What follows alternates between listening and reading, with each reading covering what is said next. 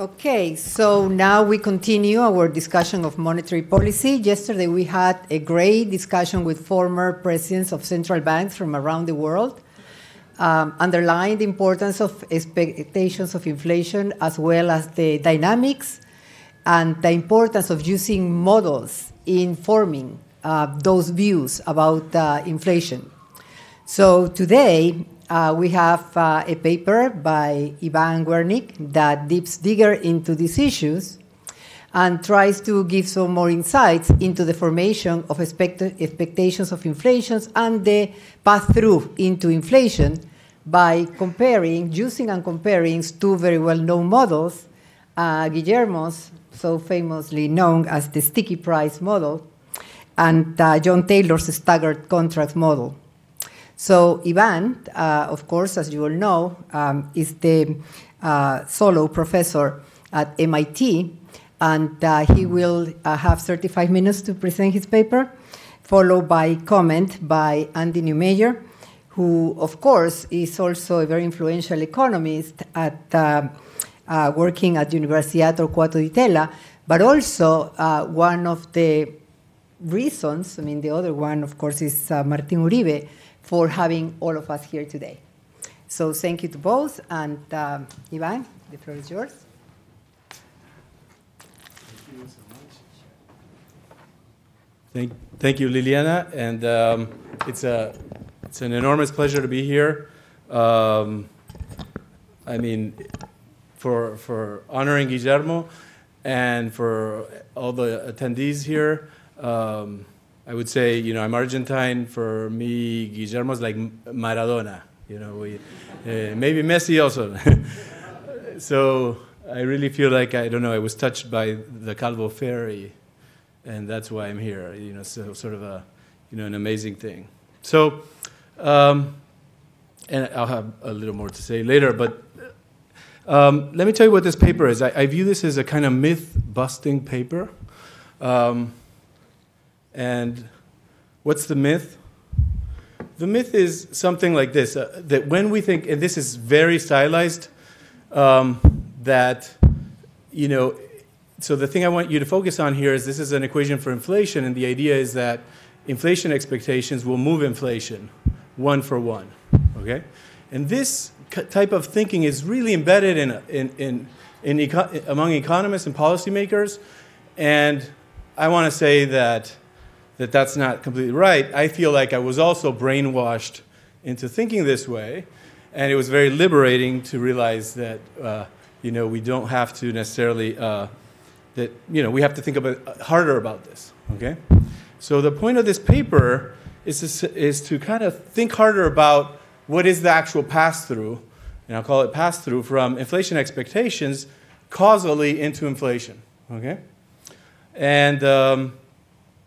and that's, I think, highly relevant. In policy, you hear, let's say, when in 2021, maybe it was used to say, we don't have to worry, inflation expectations are well anchored, and they're so important that we don't have to worry about it, about inflation going up. And then it was also used later to say, we really have to raise rates because inflation expectations can get out of hand.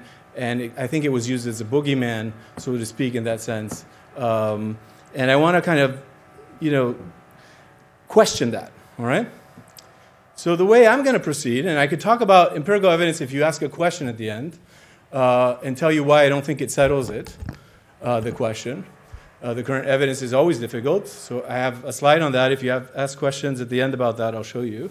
But the way I'm going to approach this is to think about some models. So there are some, standard models, Calvo, Taylor, and more generally other time-dependent models, and some state-dependent models that we use to think about inflation.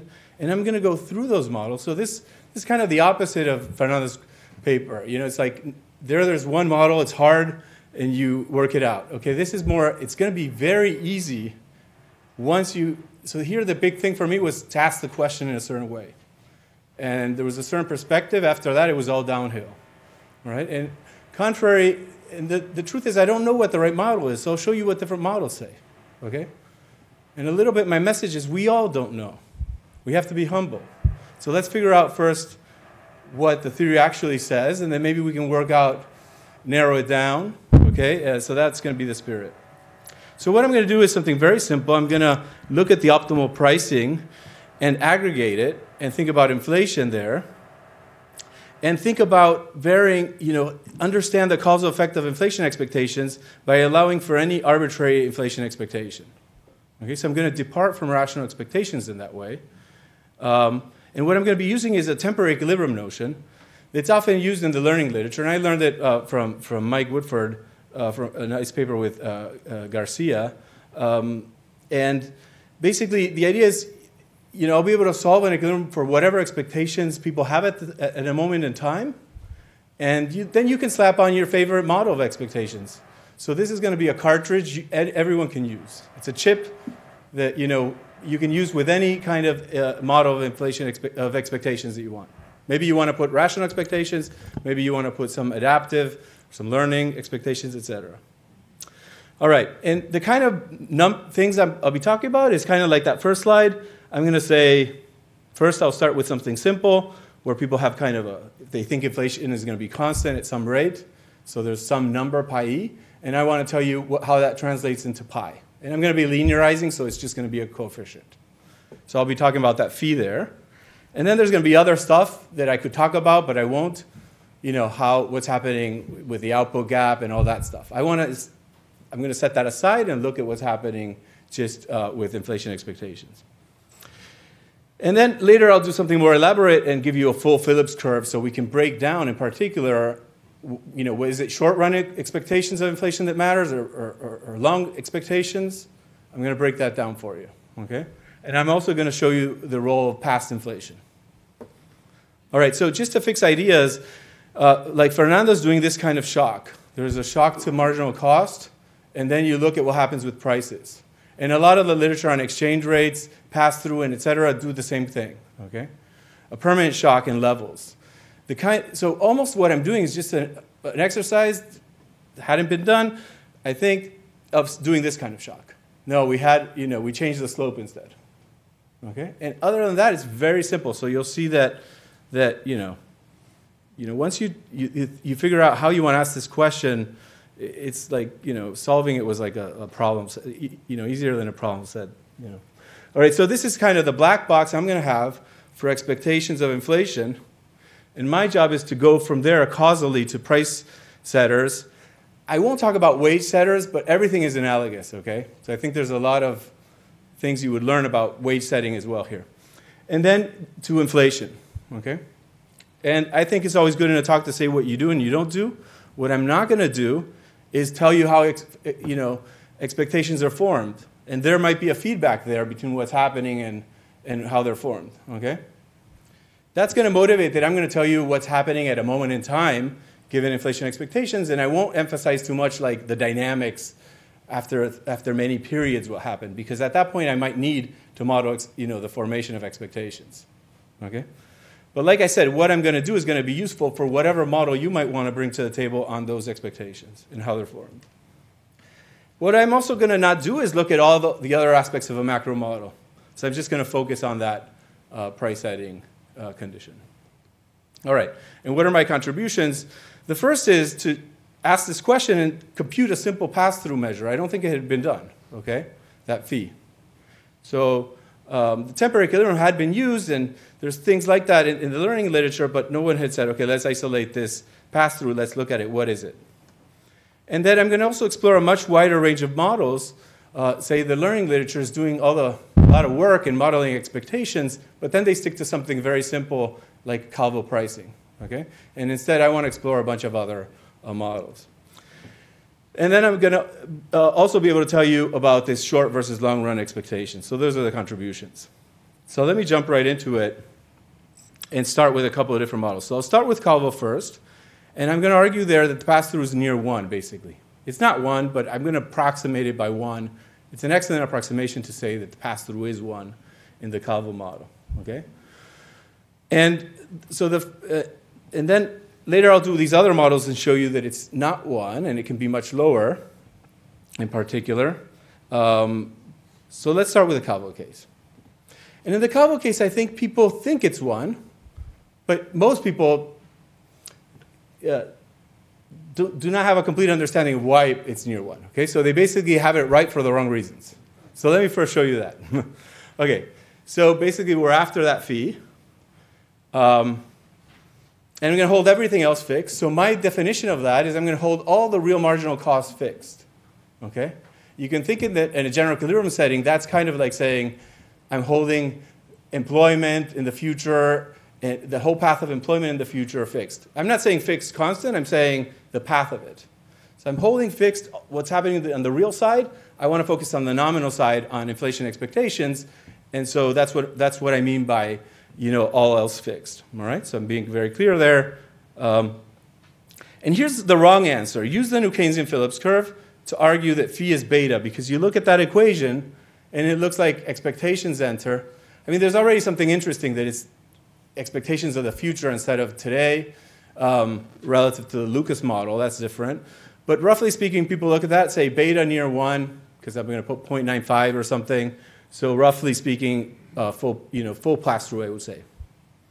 But that's wrong, because we know we can also solve this inflation forward as a present value condition, as a present value of future output gaps. In which case, if I look at that equation, I would say phi is 0. Inflation expectation doesn't enter anymore. So which one is it? Okay? And the reality is, basically, none of them are right. Okay? And the reason is, with rational expectations, you've tied to the hip inflation expectations to future output gaps. So you can no longer think of the causal effect of inflation expectations alone. Okay? So in other words, because future output gaps matter per se, because they're going to affect real marginal costs, and they're going to create inflation, you're kind of capturing the joint effect, and you have not separated these effects.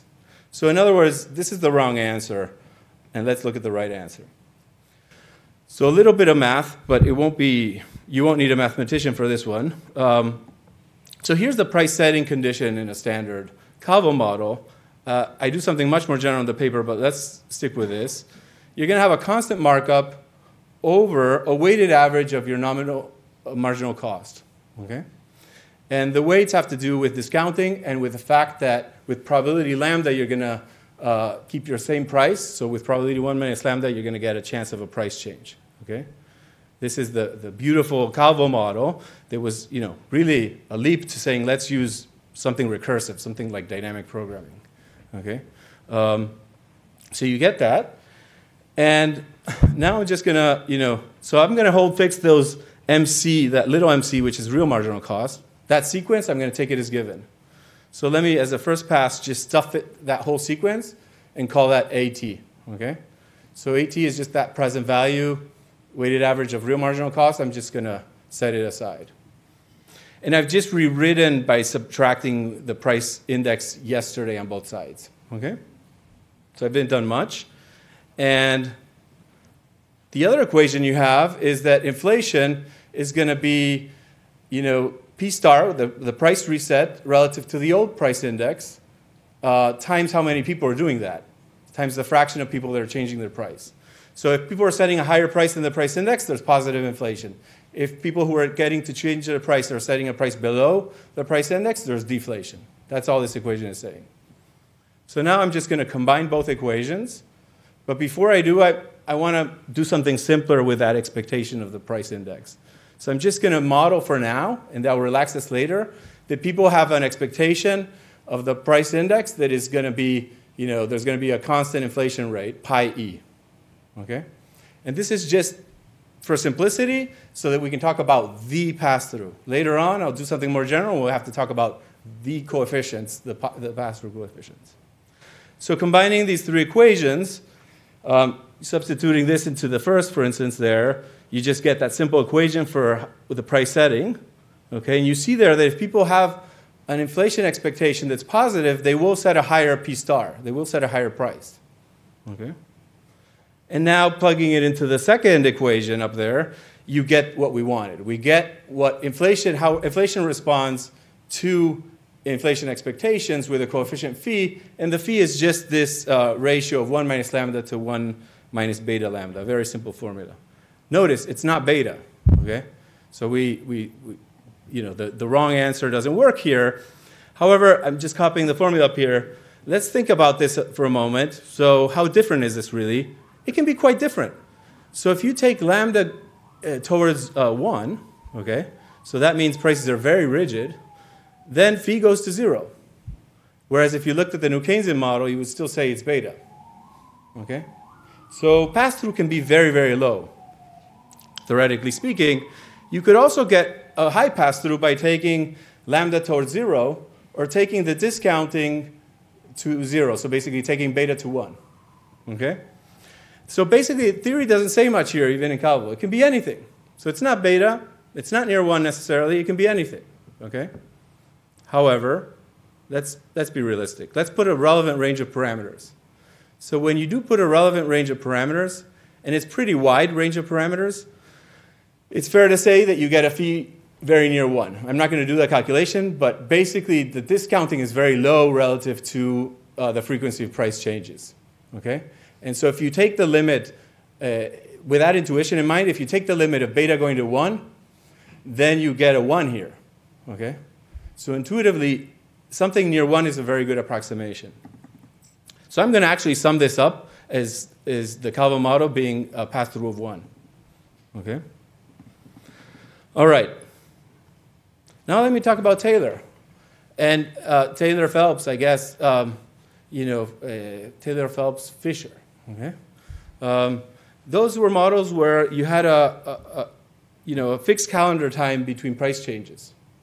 And I think that's much more realistic for a bunch of goods. Think of Netflix, Apple, etc., rents. So much of the data on price changes comes from supermarkets, and then maybe things look very Calvo. But so many goods, services, etc., I think look a lot more like Taylor, if we have to choose between the two, let's say. Okay, redoing the calculations, but I won't bore you. Just want to put them there so you see that it's very simple. We don't need to do a lot of work. We start with the similar two equations and we combine them. The bottom line is you get this formula for phi that is 1/2 plus a term that I'm going to ignore because it depends on n, and n is kind of weird. Like I haven't told you how long a period is. And so I'm going to do kind of like Fernando does often and this literature does often, work with continuous time. So I've done this in discrete time just to make it easier for people who don't like continuous time. But in my philosophy is to take the limit of n to infinity. Okay? And that captures that I'm literally thinking of a day, maybe a period, a week maybe, small amount of time. But that doesn't mean prices are very flexible because I get to choose how many periods they're stuck for. Okay, so I can fix the amount of calendar time, and I'm just splitting periods up, very small pieces. I think that's the way to go because what I want to capture is that prices are very, they're not coordinated. Everyone's changing prices at a different time of the day at a different day. Okay, so that's, I can't remember the name for that. That's the asynchronous or whatever. It was in the title of Guillermo's paper. When you do that, you get phi of 1/2. Oh, whoa, that's pretty big difference, right? From 1 to 1/2 just by switching to a model that I think applies to a lot more, to a lot of goods. Okay? So what's the intuition? Here's the intuition. If you have a Taylor model, and suppose your marginal costs are going up like that, and let's ignore the markup just to make things simple. So then you want your price to be on average equal to your marginal cost. So if the marginal costs are following, because of inflation, this line, or that's what you think they're going to follow, then you want to set your price like the blue line so that on average it's right. Okay? And, so the key thing here is your observation is you're overshooting. At the time that you're choosing the price, you're choosing a price that's higher than you wish you had, that you could. If you could change prices every period, you would choose your prices to be on the black line. So in the period you're changing the price, you're choosing a price that's above your ideal price. And I'll call that an overshooting, effect. All right. Now, what's the difference with Calvo? So Taylor's here, and Calvo instead has that your price might be set for a random amount of time. sometimes shorter than, so I'm going to do it so that on average it's the same in this figure. So let's do it kind of like the poor man's version of this. It's not exactly Calvo, but with half a probability you're going to get this spell, and with half a probability you're going to get that spell, and it averages up to the blue one. Okay, let's think of that case. And Calvo is similar, but it's exponentially distributed with a continuum of possible spells. But the intuition is, if you have this kind of randomness, then if you overshoot by the same amount as Taylor, there you regret it. You wish you hadn't overshot, because you had a short spell. Okay? On the other hand, if the spell goes on for too long, you regret not choosing an even higher price. Of course, you couldn't choose, you know, an overshoot that was state contingent on what your spell was going to be. Okay? By the way, when we look at the data, do we know that firms don't know how long their spell is going to be? Maybe we do. Even if it looks on average like Calvo, maybe each period people know in advance how long it's going to be. So maybe it's a real. Okay, but that's a side note. But we have this this problem. Then you have to average out the two kinds of mistakes. But here's the thing: what you really care about is the total sum under the discrepancy. So here you have a kind of tail risk that's much worse. Okay, so intuitively, it's kind of quadratic in the deviation. Okay, so you have this tail risk, and so you're going to weigh a lot more the second mistake than the first, and so you're going to get a bigger overshoot with Calvo. That's the intuition I can give you with the little figure. Okay, and that's what's producing more inflation from inflation expectations in Calvo than in Taylor. Okay, all right. So you have a bigger overshoot. Now let me show you a result for a general model of time-dependent pricing. So what I mean is, I'm going to think of Taylor and Calvo as two special cases that firms have a hazard rate. So they wake up and they have some probability of changing their price as a function of how old their price is. So the Calvo case is that probability is constant. The Taylor case is that you have a 0 probability for n periods, and then you have a probability 1 after n periods. Okay? And you can fit a lot of things in between here, and that's nice. The other thing I'm going to do is allow general production functions, general demands with strategic complementarities, general shocks to markups, et cetera, et cetera. Okay? I won't show you that in detail, but that's in the background. The key thing, though, is when you have this general hazard rate, there are really two densities we have to think about. One is the densities of completed spells. And that, what it means, what it represents, is that you maybe, you're surveying for prices, and you check when a price was changed. When it was changed, you ask them how long it had been there before. Okay, so when a price is changed, you ask how long the previous price had been set for. So you write down completed spells, and you write down how long they took, and then you draw a histogram, and that's the density I'm talking about, F. Okay? There's another density that's relevant, which is walk into a store randomly, pick a good, and ask how old that price is. Write down that number. Pick another good, write down that number, and draw a histogram. Okay? And that's the density of ongoing prices, I'll call that. With Calvo, these densities are the same, but in general, they're not. Okay? In Taylor, they're very different, because in Taylor, the completed one has a mass at the amount of time it took in 0 density elsewhere, but the ongoing one is like a uniform distribution. Okay? So that's just to warm up that they're different in general. So here's the main result. The pass-through is basically this ratio using the different densities of how long it's been since your price change. So S is how long it's been since your price change. And omega is weighing, so that is an expectation of the duration using omega versus using F in the denominator. Okay? So both are expectations of duration, so I'll call that d hat and d bar, which basically is saying it's the ratio of the ongoing duration to that expectation of the completed duration. Okay? Now, think of Calvo again. You can see through this lens. Here I've taken beta going to 1 to simplify. So, which I said is an excellent approximation, and so I'm going to stick with that. So now with Calvo, we know those two durations are the same because the densities are the same. That's why we get phi of 1. But with Taylor, we know that one duration is half of the other. Okay? The ongoing duration is half of the completed, and so we get a fee of a half. So that explains our previous two results as special cases. All right? But this is much more general. In the paper, I talk about how you could think of this empirically, taking into account there's heterogeneity and so on, and what to do, what not to do, and I'm thinking more about that. A very intuitive thing is that the ongoing, like, why do we get the completed duration in the denominator? That's just because 1 over the completed duration is the frequency of price changes. Now, why do we get ongoing in the numerator? That's intuitive. That's what firms care about. They care about, how old their price is going to be when they sell their good, and for that you care about this ongoing duration. Okay? So this isn't like fancy or anything. It's very simple and intuitive, I think. And I want you to note now, I could have noted it before, the frequency of price changes doesn't matter. What matters is the shape. So if you kind of double everything, all the durations, okay, so if I double the Taylor duration or I double the Calvo duration, I'm going to get the same fee.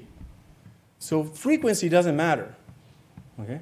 So if we live in an environment where frequency is very high, or in another where it's low, it's not going to change this pass-through. That's kind of an interesting result, I think. All right? And the intuition is when frequency gets higher, that makes inflation higher, you would think, if people have positive inflation expectations. On the other hand, they're going to overshoot by less because now they know their price is going to be stuck so long. And the two things cancel. All right? And so that's why it doesn't matter what the frequency is. Okay, so this is the biggest math I'll show you. It's not that bad. This is a result saying, for a general time-dependent model, I can write this Phillips curve out.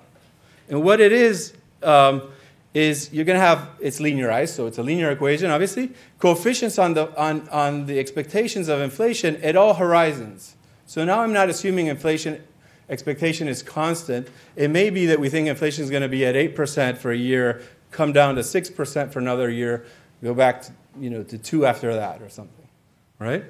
So now you can feed those numbers in there, and I give you a formula for those coefficients on future expectations. Let me talk about the second term, the second sum in a minute, okay? So what I can say about those coefficients is that they're positive. So obviously, higher inflation expectation always increases inflation. That's intuitive. And they're decreasing, and they go to 0, okay? Right? Actually, they go to 0 quite fast. So you don't care at all about inflation expectations outside the range where your price is going to be fixed. So if you are a tailor and you're going to set a price in a year and a half or 2 or maybe in a year, you don't care about inflation in 3 years. Okay? That's just so intuitive. It's almost like I shouldn't have to say that. But I don't think that's kind of like how people talk. They talk about inflation expectations, long-run inflation expectations mattering. Might matter for other reasons, but when it comes to how it impacts causally inflation, long-run inflation expectations don't matter. Okay? The other sum is taking the sum of inflation in the past.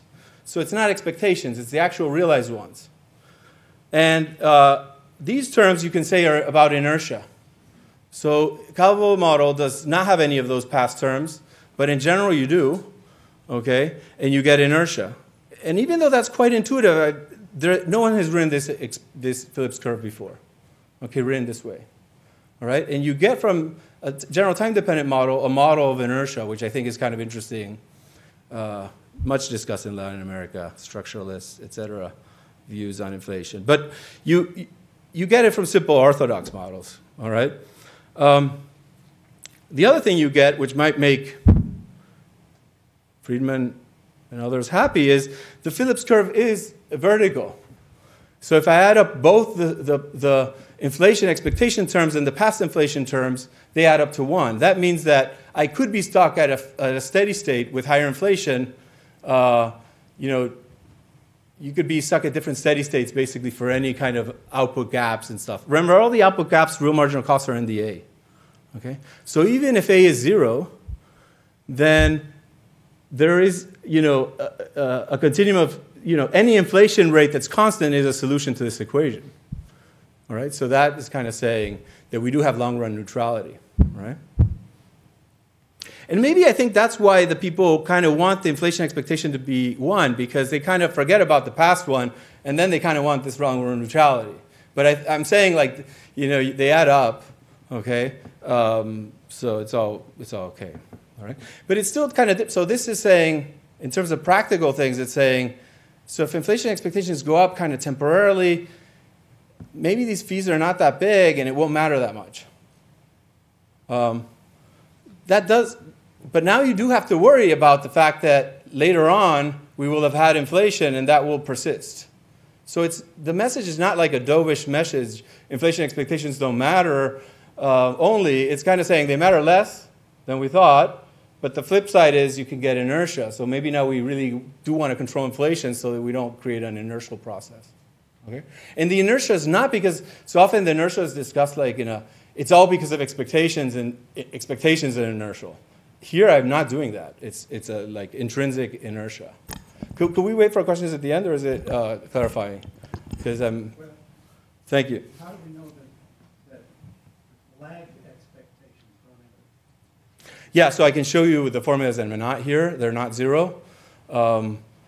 Lagged inflation expectations. No, those don't matter. So I've solved the model as a function of what actually happened, and now you don't need to know what those expectations are. And that's very in the temporary equilibrium mindset. Okay? Now, I think some people look at this and say, that's trivial, you linearize, so yeah, you have some coefficients. No, I'm giving you properties about the coefficients. And I'm also telling you the things that don't enter. And also here, technically, and you will really know what I'm talking about, there's an invertibility question. Because the true state variable here is the vintage of past prices. Okay? So this result is trivial if you think you can invert, based on past inflation, what that distribution is of vintages of prices. And what I'm showing in the proof, the only heavy lifting part, is showing you can invert, okay? That, kind of, you're in the, linear autoregressive, the roots are in the right place, blah, blah, blah, okay? And that's a property of this hazard rate, is a positive, and that does it, okay? All right, so the intuition for a fee decreasing, I think, is very intuitive also. So it matters more short-term inflation than long-term inflation. Why? Because it kind of hits you twice if you have inflation expectation today versus having it in the future. Yeah, 5 minutes, okay. All right, let me just highlight a very nice paper by Sheedy that developed a Phipps curve. However, he developed it under rational expectations. So it's not the same one. And I think it's not as useful, and it has funny properties like, like the fees are sometimes negative, and that's all because, of the simultaneity of what's happening with expectations and output, right?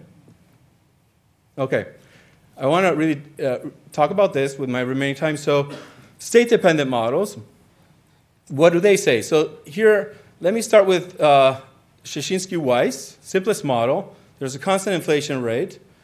And there's a cost of changing prices. So you're going to keep the price within some bands. So if you take the difference between your price and the price index, you're going to keep the x, that gap, between some bands. Okay? So when the price, as inflation, eats away your relative price, at some point it's too low, you reset it. Now they studied a steady state. What I'm going to do is start at a steady state, but shock it by thinking of an inflation expectation change, okay? And the question then that hasn't been asked is, what do firms do in the short run? What happens? And here's very graphically, very intuitively what's happening. If you start at the steady state, you have a density of firms, that's like the omega before, distributed across this price gap. And then when suddenly firms wake up and think, oh no, I think inflation expectations are 8%, not 2%, what happens is they should optimally widen their bands, okay? This was shown in Sheshinsky-Weiss. It's really the only thing they do is show that. And, okay, but then what happens is kind of funny. Nobody's changing their price now. So inflation expectations went up. Maybe we were living in a world with 5% inflation, or in Argentina with 40. If they suddenly expect higher inflation, inflation goes down to 0, okay? So I'm going to sum that up as phi being minus infinity, okay? It's not even differentiable, but yeah, all right. It's wacky, okay? I'm going to try and change this in a minute, but let's follow the models first. Okay? Another model is Golosov-Lucas. That model effectively adds a lot of idiosyncratic uncertainty, modeled in a very particular, simplified way, and has really three numbers to describe the bands: an upper band, a lower band, and a midpoint you go to. And they focus on zero inflation steady states, okay, or at least I will. And then there you get kind of the opposite. You get phi infinity. So this is very disconcerting, I agree, okay? So these models, wow. All right, so what I'm going to do real quick here is say these theoretical results are extreme, in part because I'm using continuous time and looking at the impact effect. And then they're very sensitive on impact, all right? So a little bit cheating on the spirit of only looking at impact effects, I'm going to aggregate up a little bit over time, but I'm not going to go too far. I'll just do 1/4, so I think it's okay. All right, so I'm going to do that numerically, and I'm going to calibrate citing the literature, okay? Here's what you get. So if you're in a world with zero inflation, you get the black line. And you can see there the Golosov-Lucas result is that that slope initially was very high, almost infinity, like an Anada condition. Okay? But you see that it's not that relevant because immediately it starts looking like a slope of 1, and you effectively end up very close to what Calvo was saying, a phi of 1. So after 1/4, look at where the number is, it's close to 1. Okay? But if you do that with a more Szczeciński-Weiss mindset, without as much idiosyncratic uncertainty, or with higher inflation rates, steady-state inflation rate, then you get something else. And I did this here just by adjusting the inflation rate. So when I wrote this in Argentina, it was 40%. Now it's like 100. So I was but I did that blue line there.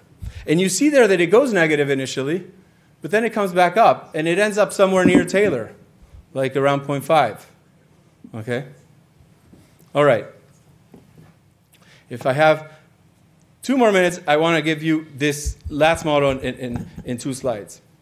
Because I think these models are interesting, state-dependent models, but I think they're also kind of crazy. All right? They were very interesting and sensible for steady states, but out of steady states, I would argue that firms are not re-optimizing their bands as soon as anything changes and doing something. So I'm going to approach this with this. Let me tell you the truth. My intuition is that firms have very simple rules of thumb. And they have, let's say, I'm going to keep my price plus 5 minus 5% from my ideal price, given my markup. Okay? And here's the intuition. If firms are doing that, what is the pass-through of inflation expectation? 0. But it sounds like a very sensible policy, right? To have a plus minus 5% rule. To me, it sounds very sensible because it's very robust. Whatever happens to inflation, my price I know is going to stay there. The way in which it's not optimal is that now I might have to change prices more frequently than I wanted to and whatnot. But that seems like a weird thing to do in the short run, to think that imagine firms are really going to re-optimize that, in my view. So I'm going to model that instead of just saying that. But I think, to be honest, it's really kind of, I think, a thing we should think about. Okay? So I'll have 2 ideas there, but I'm going to skip one and give you the simplest model. I call it MC squared in honor of a famous equation. And why? Because when people ask you, why is the menu cost reasonable? The cost of changing prices is trivial. And they're getting even smaller because I do it on the computer. People say, if you teach this stuff, you answer, no, don't take it so literally. It's the cost of choosing the new price. The manager needs to go into a Zoom meeting. They argue forever. It's really boring. Okay, manager time is really involved. But if that's the case, then when inflation expectations change, the managers are not going to get together and decide on new bands. Okay? So I'm going to model that by saying there's a CB in addition to a C. So C would be the cost of changing the price. CB is the cost of changing the bands. Okay? And I want you to think of a range, I think actually a bigger range, like 1 to 10 or something for that ratio, because like a manager's time is really costly compared to just putting one sticker on that menu, on that soup. And the idea is you're going to keep up the old policy. So this is maybe the profit, discounted value of the profit of the firm if they were using the old bands. So the bands that were optimal for some inflation expectation they had yesterday. But you see that I'm also putting in the today's expectations there, pi e. And so that's the value they get with the wrong optimal, the bands that were optimal for yesterday's inflation expectation, but now their inflation expectations might not be the ones they had yesterday. So that's one value they get. And I want to compare that to the value they get if they optimize, across the new inflation expectation. And I'm going to say that they keep the old bands if this inequality holds. Okay? All right? So if CB were 0, they always change their bands, but if CB is not 0, then they keep their bands, all right? And what I'm going to argue, it's very intuitive then, they'll keep their bands if the change in pi e is not too big. There's an inaction region now, but on the bands. Okay, that's why it's MC squared, okay? All right, okay, so it's menu cost and manager, so M and M, okay, that's what, yeah. So there's this inaction region.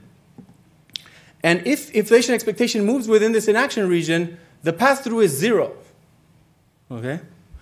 And you can show that this bands increase with CB, which is natural, but also the usual Yellen-Mankiw insight that the slope is infinity starting at 0. Okay? Because the envelope theorem, blah, blah, blah. Okay? So you could get a very big band with a small cost, theoretically speaking, but let's do it numerically. So this is also calibrated, and basically, I'll highlight this point here I like. If this cost of changing the bands is 10 times the cost of changing the price, then you get a band that says you won't change the bands if the inflation expectations don't change more than 12%. Okay?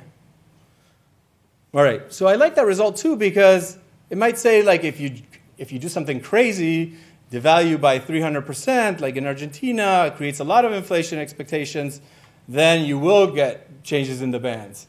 But maybe if you're living in the US or Europe, maybe these bands won't change. Okay, so I'm concluding. The results are that in time-dependent models, you can get this lower pass-through than 1. I gave you these sufficient statistics to tell you very generally what they are, and that short-run expectations are key. I also gave you this general Phillips curve. So kind of independently of this question, there's a Phillips curve. I could retitle the paper like deriving the Phillips curve for a general time-dependent model. Hadn't been done, surprisingly. State-dependent model, you get extreme results, but adding frictions or aggregating, you get more reasonable ones. And I've tried to sell you the idea that it could be 0 there with a little bit of a cost or behavioral interpretation maybe of that cost. Actually, it comes back to, there's a paper by Ackendorf that did this for money demand. And I discovered that later. It's a beautiful paper. He argued also very early on, he was using these menu cost models, and he had an argument that you wouldn't change the bands. Okay, I discovered this later. John Cochrane told me about that. So taking stock, I just think we should be more humble about what we think that pass-through is. It might be a lot lower, but it's true there's large uncertainty at this point. And maybe as the latter results suggest, it might depend on the inflation rate or the size of the changes in expectations. And also bring back, I think, this idea of inflation inertia that sometimes gets a bad reputation. Thanks. So, hi. So Ivan presented the paper beautifully. I don't know if I have that much to add, but I'll try. I'll try to bring you some intuition and to relate this to the policy questions people were mentioning yesterday. So this is a paper has a lot of Calvo elements. You have the staggered prices. You have people change their minds and there is a credibility issue. And then there is a difference between levels versus rates. So the question could be posed, consider an economy with staggered prices. It could be staggered because of Taylor-type contracts, because of Calvo ferry issues, or because there is a distribution of markups in the menu cost model. So what happens if expectations change, or in the jargon, an anchor? So he allows for, we have arbitrary expectations, and everybody's expectations change simultaneously. Here you could think that maybe a fraction of the people change the expectation, a fraction not, and you take the average, but that's something that one could explore. So I'm first going to show a picture of how you do the prices when you think that inflation is going to be 2%, there is no uncertainty. So you want to have this relative price on average. This is a period. So you're going to put your price 1% above where you want to be. It's going to go to -1 after a year, with a period of a year for the 2%. And then you raise the price by 2%, and that goes on and on, right? So the question here is, and here I'm expecting the 2%, and that's why you raise the price here 1%, right? So now,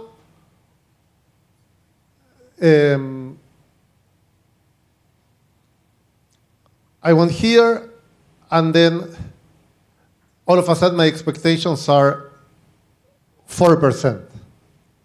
So if the expectations are 4%, I will raise the price by 2%, so that when I have the 4% on average, I'm here. So that's 1/2. But if Ivan doesn't like this, but I like it to motivate Ivan's exercise. But if everybody got a shock to expectations, then this is going to go up by 2%. So here, the price went 1% more than what it had to be. So if this goes up as well, then everybody's going to raise it by 1%. So you're going to be 2% above. So the expectation went from 2 to 4, and you raise this a little bit more, but then because this went up, the nominal price goes by more, and the pass-through is 1. Okay, but then that's when all the contracts are synchronized and you don't have the staggered prices. Now, if not everybody changes the price, this is not going to go up, and things are going to be different. Now, there is also the issue of past inflation, or a past inflation surprise. So you were doing 2%, you went here, but instead of having 2%, you had a 3% inflation, and you ended up in -2. So here, instead of raising the price by 2, you're going to raise the price by 3. So if this is constant, then the past inflation is going to matter, because now you have to raise the price by more to account for the fact that you are way off, okay? And now, Pierre-Olivier yesterday showed, you could think of this as the price level and this as the wage, and the same logic applies. The union will want to have a wage that is high, so at on average, the real wage is what you want to be. So, Pierre-Olivier yesterday showed that wages were doing this, so then we would expect wages to go up by 3% to go where you want to be, and then inflation would be normal. But then, of course, there are shifters, and this might have changed. So this makes the problem for the policymaker very different, because you want to look at the wage increases like Pierre was doing yesterday to try to understand what are if expectations are unanchored and so on. It's very hard to read that from the data, because there are all these things going on. And then, because this is about the credibility of current policies,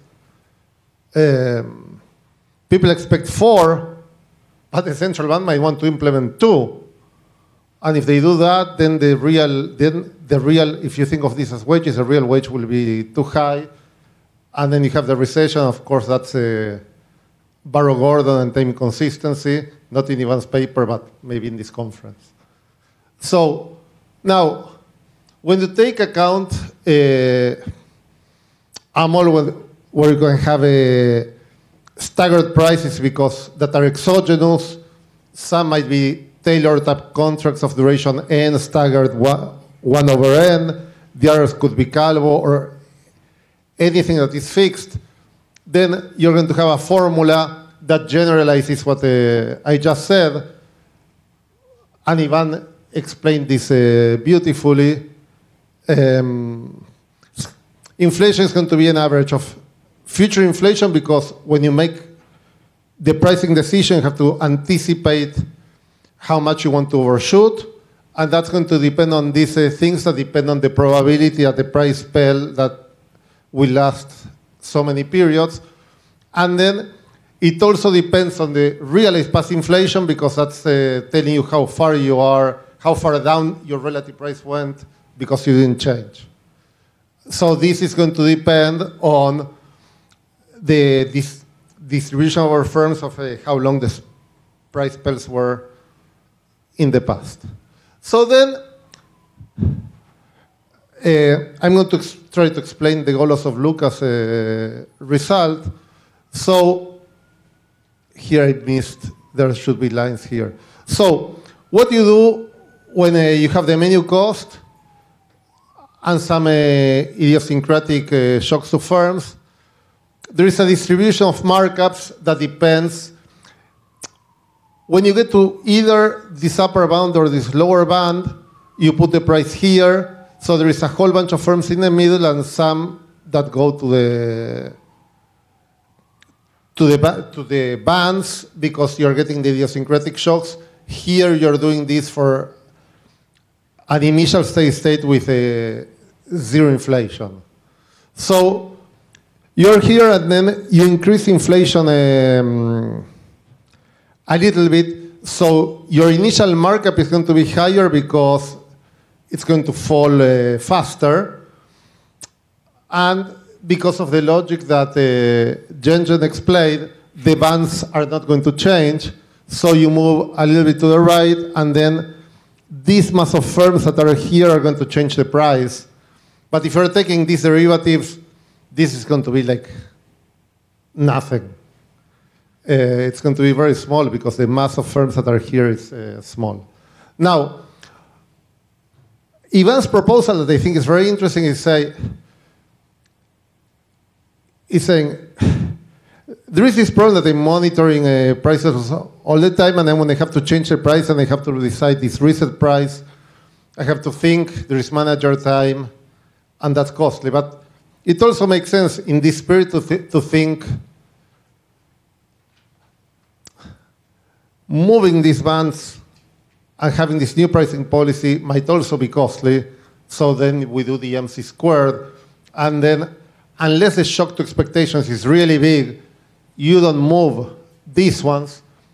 And then you change the expectation and nothing happens because there's an inaction region with these bands. Okay?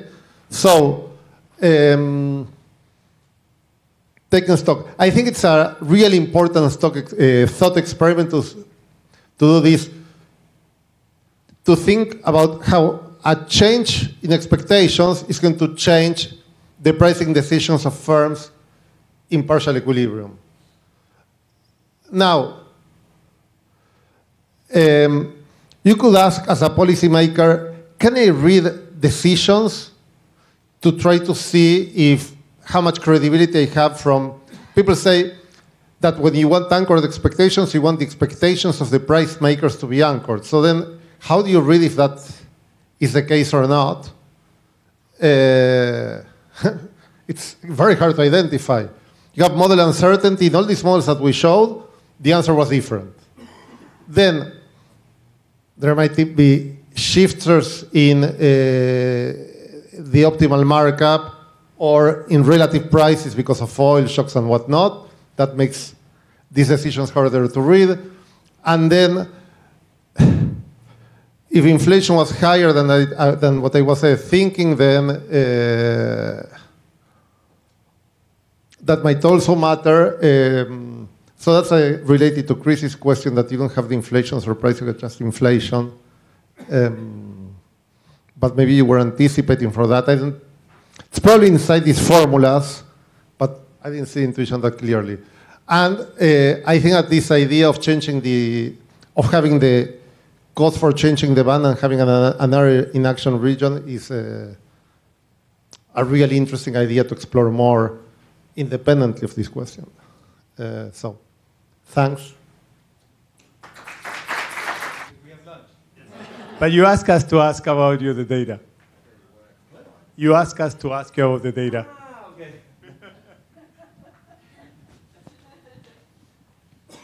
Thanks. Yeah, no, I really, more a consumer when it comes to the empirical work, but I really looked at it.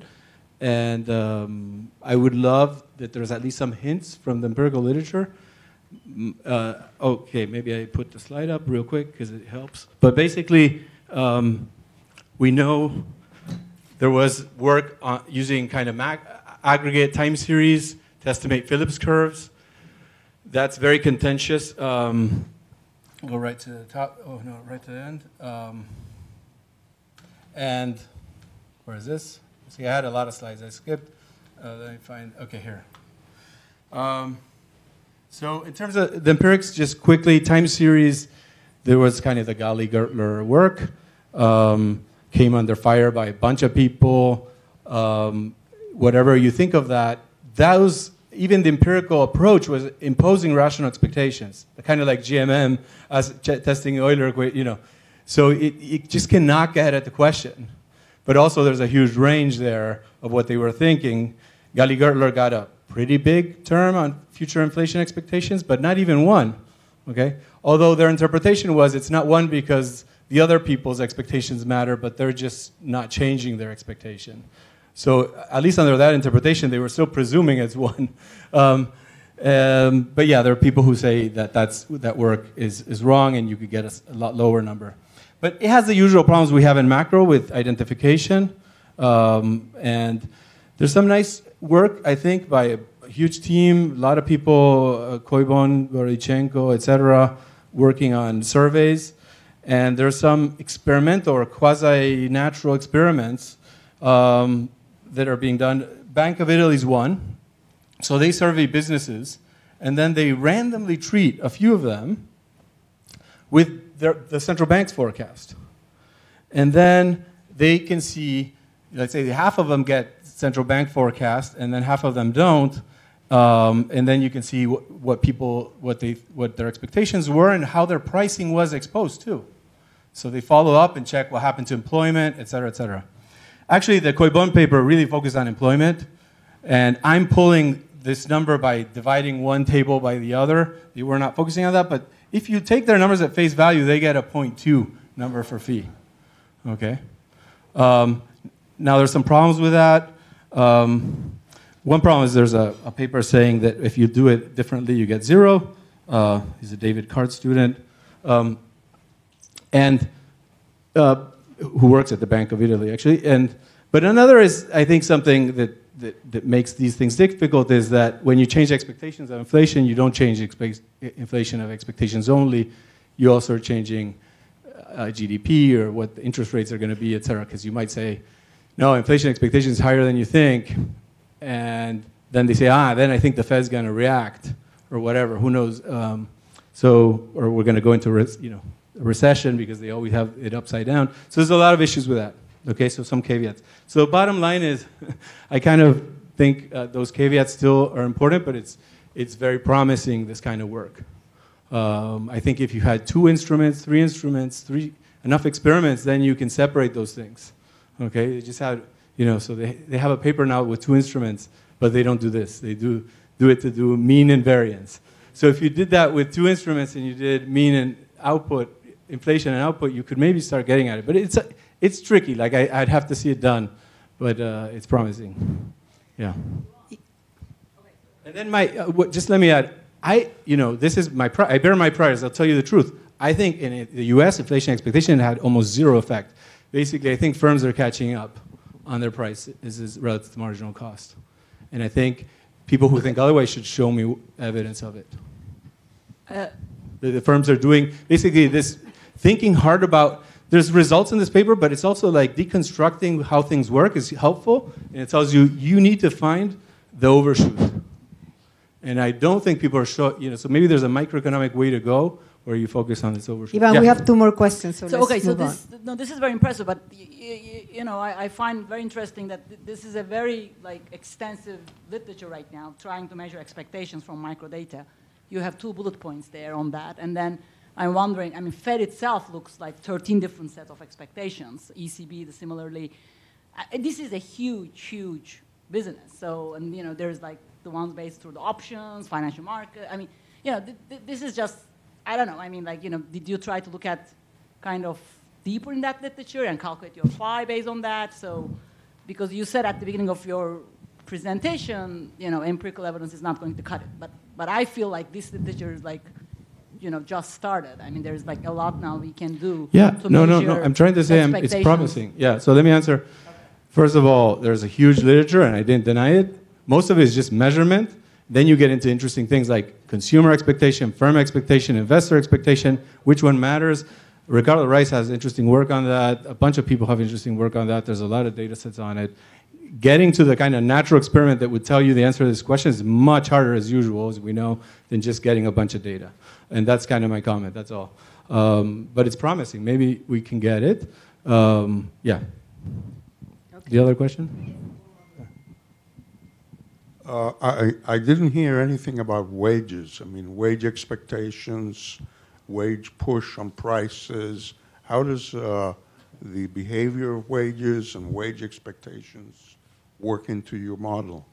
Absolutely. So in this paper, I just look at a firm, and I talk about them having a different expectation for inflation.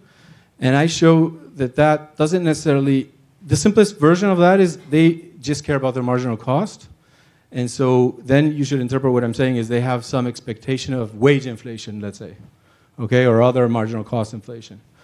But actually, the results work even if they also care about their competitors' prices through strategic complementarities. In that case, what I'm doing is studying the change in expectations that's common to both wages and their competitors, okay, which I think makes a lot of sense because, again, I want to look at what happened to the pure nominal side, okay?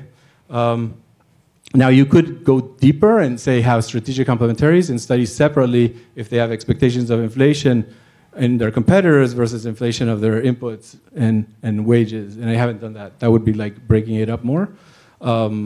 Yeah, and then on wages, so what I do think is everything I did is completely analogous if I look at wage setting through the usual lens. You would just say that workers are trying to predict prices to see whether they want to work or not, and they do the usual thing. So, but I do think there's a lot more interesting to say about kind of the wage-price interactions, and I have a separate paper on that now with, I forget my co-author's name. Sorry, Guido Lorenzani. and that's all about the firms care about the wages, the wage cares about the prices, and how does that interact? And there's a lot of other things there. So I agree that we're not touching on all that. Ivan, I'm using a little bit on the time for lunch, but based on all this, which is incredibly interesting, what is your insight for what's happening in the US in terms of inflation? What's the role of expectations? And you talk about the possibly relevance of long-term expectations and inflation. And most central banks actually make the huge argument that inflations are anchored precisely because they look at the long-run expectations. Yeah, so I have a lot of thoughts on that. Not all briefly, though, briefly. Yeah, no, so I won't go into long, and they're not as good as the paper. Like, I have to think of it more. It's a hard topic. I do think I'm not saying central banks are wrong to look at long-run inflation expectations, because for one thing, if inflation expectations, long-run inflation expectations are high, that means at some point short-term expectations are going to be high. So they might be trying to prevent getting there, So I don't think it's irrational for central banks. I could explain why that still matters. What I'm trying to say is for the current inflation, it's very hard, I think, to say that long-run inflation expectations have a direct impact on inflation. That's kind of the claim. But in terms of what's going on with inflation in general, I have this prior I shared that it's mostly catch-up, and wages in particular are very behind on average. It's a lot of catch-up, not a lot of overshooting. And that's my intuition. I could be wrong. I don't think that's true necessarily once you go to 40% inflation after 5 years. So I'm not trying to be a naysayer that expectations never matter.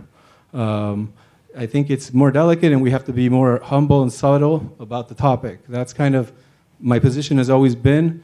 We're kind of sometimes too pressed to have a final answer, and we don't have a good final answer, and we give one. Like, no, just admit, that we don't know a lot. Okay, so I think inflation is very messy. I'm trying to study it in a series of papers from different angles, and my overall feeling is a complete sense of insecurity about it.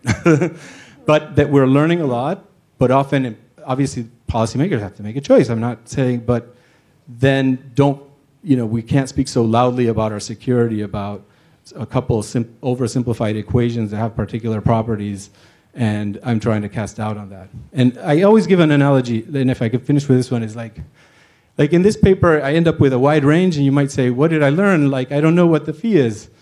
Yeah, but that's learning too. So sometimes you had the wrong idea, and you were sure of something, and then what you learn is that you shouldn't be so sure. That's knowledge, okay? And I think we don't do enough of that in economics, impart knowledge in that form, because we feel like we got to give a number. And this is not that kind of paper, and it's a little unsettling, but I think if an astronomer discovered a planet, they would be applauded for doing that, but they wouldn't immediately say, well, now tell me if I can live there, what's the atmosphere like? Like, they would answer, I don't know. That's science. We don't know yet. It'll take 30 years, we'll send a probe maybe. But instead, the version of economics is someone would go on TV for 3 minutes and say, I know that we can live there. And another one would say, I know we will die if we go there. And so that's an analogy that I think we have to be, kind of think that lack of knowledge is good. And I finished with one example. That's clearly true for humans. Like, a 5-year-old is very secure about the wrong things. And in life, what they learn is that they mostly don't know those things that they thought they knew. And I think in economics, a lot of what we need to do is more of that. Thanks. Humility, great way to finish the session.